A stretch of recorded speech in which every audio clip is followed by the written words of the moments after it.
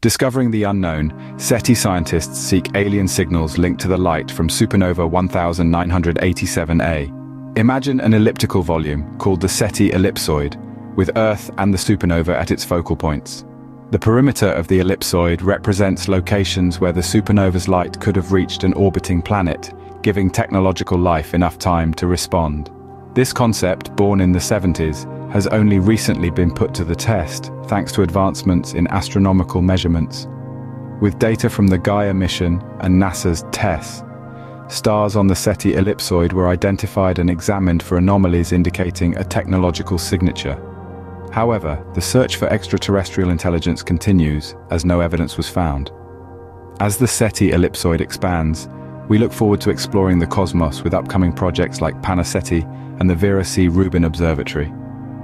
The quest for discovery is unending, just like the universe we inhabit.